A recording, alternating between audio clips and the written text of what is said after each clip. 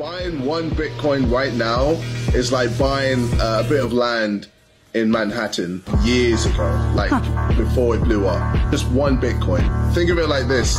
You've got 21 million Bitcoin, 3 million is lost, so there's only around 18 million Bitcoin left.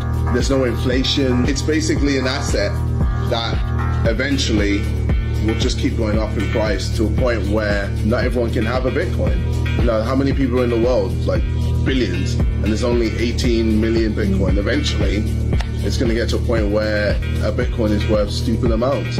And I feel like people are using Bitcoin as the new digital gold. I agree with everything KSI said here. One thing is, it doesn't just always go up. There needs to be demand for it, for the price action to go up. If the demand is there, absolutely, sir, Bitcoin is going to go up.